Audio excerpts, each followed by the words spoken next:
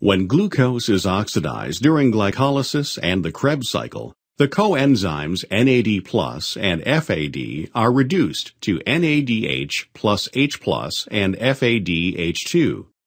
In the mitochondria, the electrons from NADH plus H+ are transferred to the electron carrier proteins, and the protons are transferred across the membrane.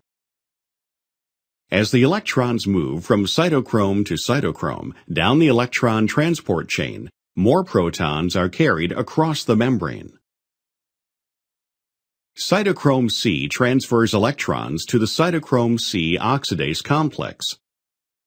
Protons are also transferred to the outside of the membrane by the cytochrome C oxidase complex.